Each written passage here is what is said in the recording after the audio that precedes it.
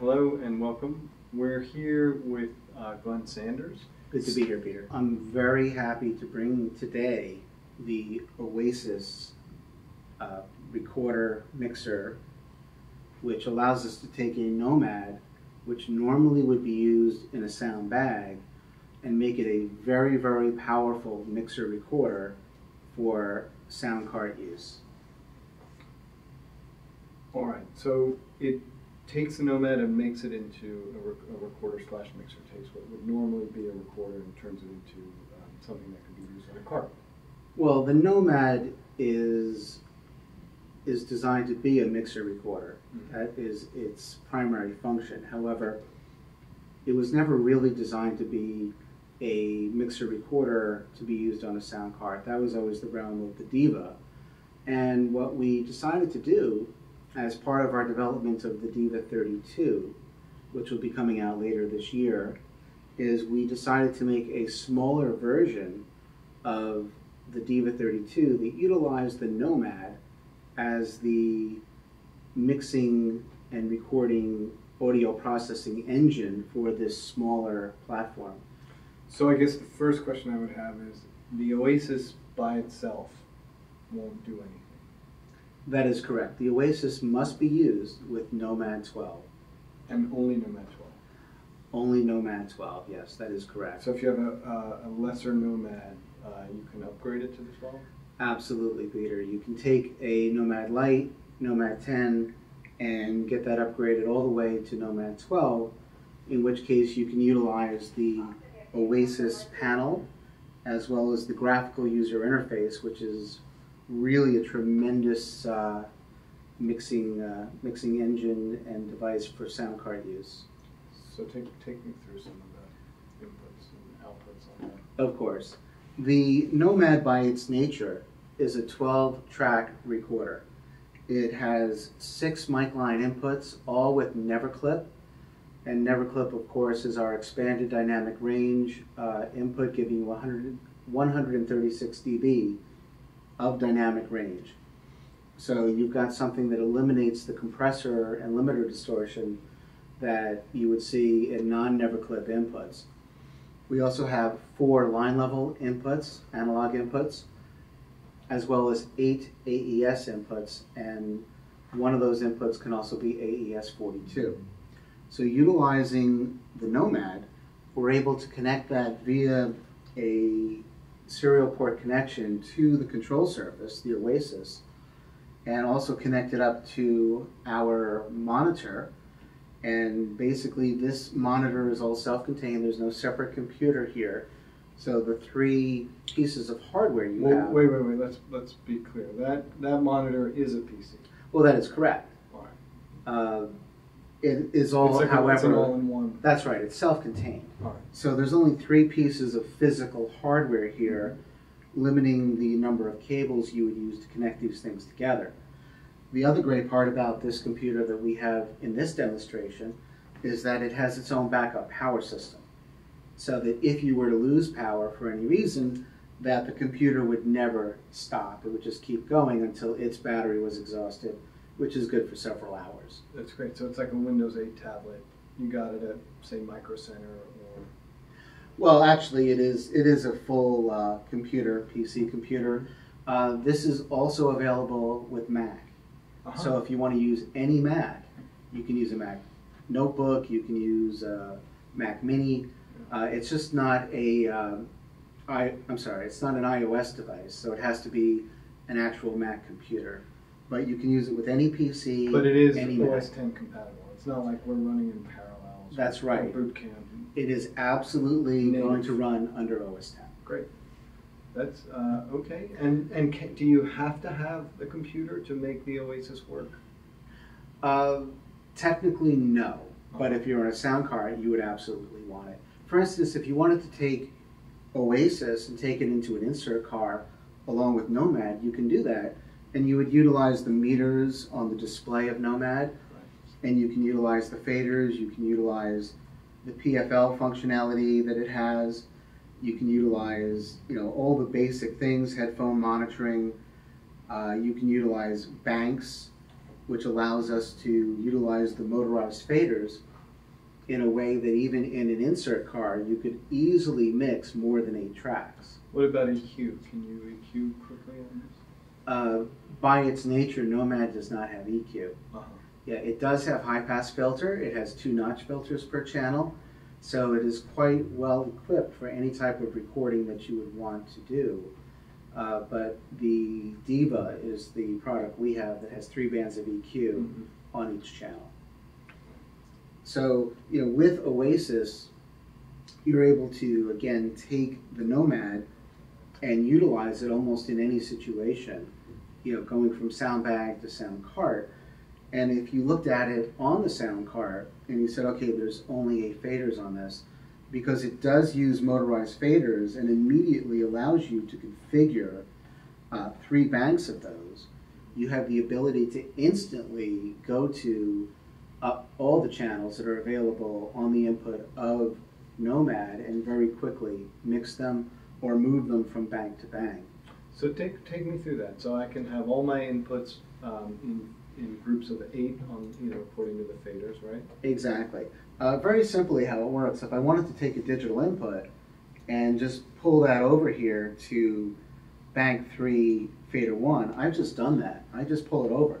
In fact, if I want to just touch the screen and pull it over, I can do that as well, because everything is touchscreen.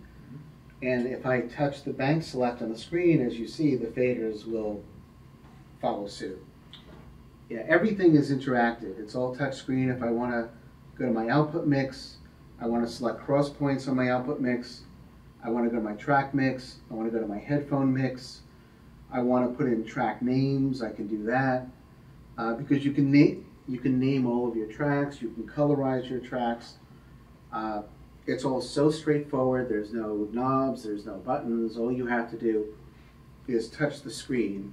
I mean, you can almost mix just by thinking about it and saying, oh, I need to deal with the time code. Okay, so you touch the time code, and there's the time code. You can jam time code, user bits. If I want to enter metadata, I just touch the scene take note. I can enter my metadata. I can do that without a keyboard. It'll pop up a keyboard. Or you could have a keyboard and a mouse if you want. Or you can have a keyboard and a mouse if you want, exactly. So, just by realizing that I want to do something and touching it, you're there. There's no faster interface in the field for you to be able to mix and do what you need to do. And when it comes to space, I mean, the great part about this system is the Oasis control surface is relatively small, but it is so powerful, allowing you to immediately select bus routing from any channel to any output or any track. It allows you to configure any input instantaneously, adjusting everything from whether it's mic line, 48 volt, phase invert, really anything you would want to get to is immediately accessible just by touching the screen or touching some hardware buttons that are on the panel. And show me like how to make different output mixes. So if I want. Oh, sure. Well, all I would have to do is just touch output mix, and let's say on output bus 6, I'd like to take analog input 1 and 2. I'm taking them pre-fader, and I'm going to send them out of that bus. I mean, it's that simple. If I want to go to output bus 5, and maybe I want digital 5, 6, 7, and 8, right now they're pre-fader. I'm going to make them post-fader, so there'll be a output mix of digital 5, 6, 7, and 8. That's all there is to it. It is just so, again, fast and straightforward. And track assignments? Track assignments are the same thing. If I just touch track assign to track 1, I'm feeding input 1 to track 1. Let's say I come over here to track 2, and I want to feed input 1 and 2 to track 2. Also on the panel, you get a blue LED for track 1 and track 2, showing you just by looking at the panel that that channel is routed to your mix. The idea here is that if for any reason the computer went away, you can still mix. You can still know what's routed. And how do I route the mix track to my mix output to a track? All you do is just down here, you can route the first 4 outputs to a track. So if I just want to go to track 4, and I want to assign output 1 to that, it's done. That's it. That's it. Yeah. You decide whether you want the slate mic to go to that track, whether you want tone to go to that track, whether you want a compressor on that track, whether you want tracks to have the never clip attenuation. Again, it's all straightforward. It's right there for you. Yeah. The best part is that this is not an expensive interface. If you own a Nomad 12, you're able to get the Oasis for about $3,500 American list price. Of course, that will vary in other countries, but for the power of the system and the flexibility of the system, we just think it's just a pretty amazing value, and we think it'll be on a lot of sound cards. Now, does that $3,500 include the computer? It does not include the computer. The customer would decide whether they wanted to use a computer they already own, or whether they would want to purchase a computer from their dealer, or just buy one from the store. It doesn't matter where they get the computer. Right. And again, there's a lot of choices available, because if you want to get any kind of combination of computer and monitor, you can choose whatever you want to choose, because you might have a very small cart and you don't want to have a monitor this big. You could even use a 7-inch tablet if you like. Right. So it gets to be a very personal thing. Now, what I want to show you here is that we're able to assign everything, but we're also able to move menus from one place to another and control the size of those menus. So all I have to do anything, if I come over here and I'll go to the meter menu, and maybe I want the meter menu to exactly line up with the faders, I can just pull this closed. Everything is meant to size, and now I have this right above each one of the meters. So I can do anything I want with that. I can also, again, control the size of the home screen. There's other things you can do here and put up. I mean, if you wanted to have a browser open that would allow you to get to Ambient's timecode system, you can do that. I mean, there's so many possibilities. Is this a CPU intensive program? Or no, not at all. Information? There's no audio going to the computer. Well, that's exactly right, Peter. The great part about this system is we have Nomad, which is a very, very reliable system. Not only reliable because of the MARF recording that it has, that really has proven itself in being a system that allows you to be confident in what you're recording, that you can always get it back. But all the audio goes through here and none through the computer itself. So that if for any reason the computer had a problem, you're not going to lose any audio at all. Another great function that we've added here is a player. There's playback in the system where you can take MP3 files, you can take WAV files, you can bring them in over the internet, you can bring them in through a memory stick, whatever you have, and this can provide playback while you're recording. And does it play back through the computer or through the Nomad? It plays back from the computer, which you can assign to any of the return ports of the Nomad, so that you're able to take that audio and do anything you want with it, mix with it, record it, put it out to a speaker. So you now have recording and playback capability in the system. Another feature that this has is it interfaces with Movie Slate.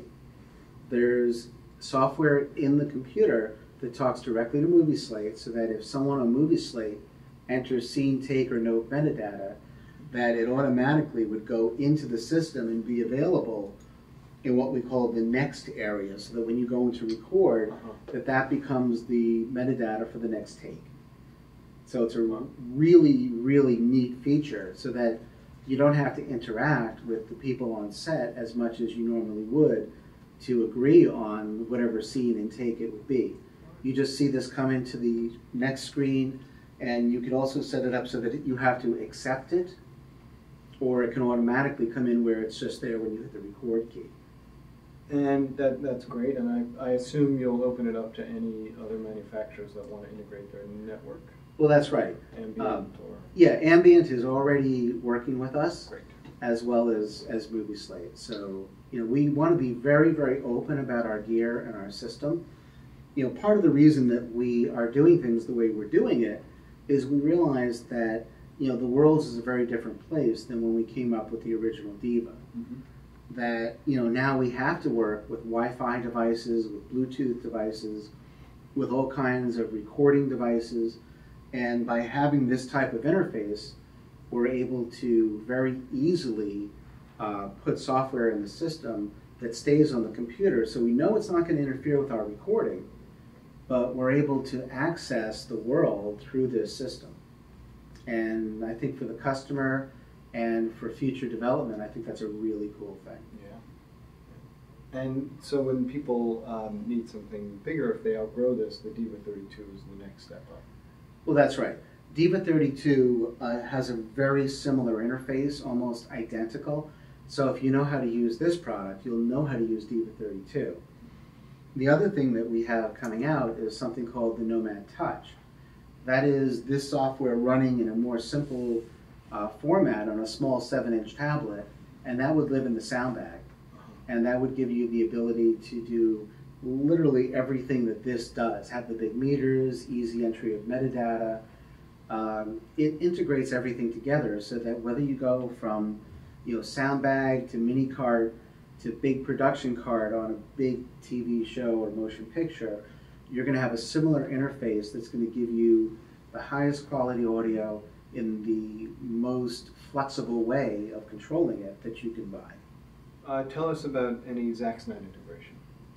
Oh, there's full integration of Zaxnet with this. The Nomad itself is a Zaxnet transmitter. So it's going to be broadcasting IFB audio, timecode, and transmitter remote control. So if you have Zaxcom Wireless, you can tell the system that the input trim knobs for each channel on the panel are going to control the preamps in the wireless transmitters that are on the show, which is exactly what you want, because certainly without that ability, if you had some sort of, you know, audio that wasn't loud enough or was hitting limiters, you'd want to control that live in real time. And this system makes that absolutely simple to do. And will you be able to control receiver parameters from this? Yes, there is a full interface to the RX-12 in this system. Only the RX-12, not individual receivers? Only the RX-12 for the moment. Okay. So you can plug an RX-12 into the Oasis, and you'll be able to bring up a menu when we deliver the product and control receiver frequencies, transmitter frequencies, all the basic parameters that you would need to get to. This product is almost ready to ship. The Nomad Touch, as well as our RX200, will all ship mid-September. Awesome. Glenn, thanks for bringing it by. Thank you, Peter. Always a pleasure.